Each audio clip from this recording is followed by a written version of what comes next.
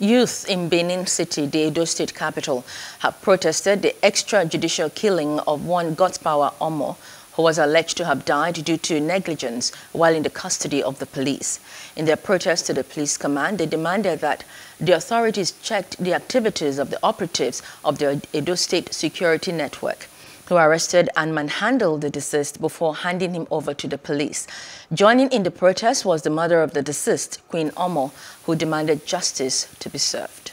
1 week, 2 weeks, 3 weeks, a month! At this time, my kid, they cry. Mommy, oh, this one don't pass, be careful. Mommy, my head, oh, it's the one with the David me, oh. Mommy, I say, go wrong. Yeah, whether I know that one, I be seen of first, I go meet and say, Mama, I lead down.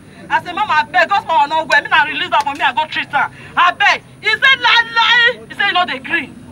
He said, where? He said, what do you want to do for me? He said, you go to the pharmacy. I don't know pharmacy for you. We will continue to protest and campaign against extrajudicial killings until police realize that there is need to respect the fundamental human rights of Nigerians. Look at the reason why we are protesting today.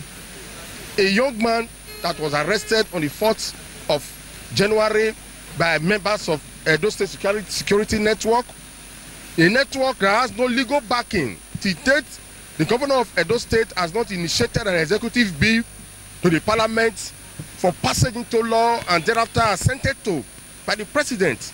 Those whose activities are shrouded in illegality are still very conspicuous in violating the rights. Hello, hope you enjoyed the news. Please do subscribe to our YouTube channel and don't forget to hit the notification button so you get notified about fresh news updates.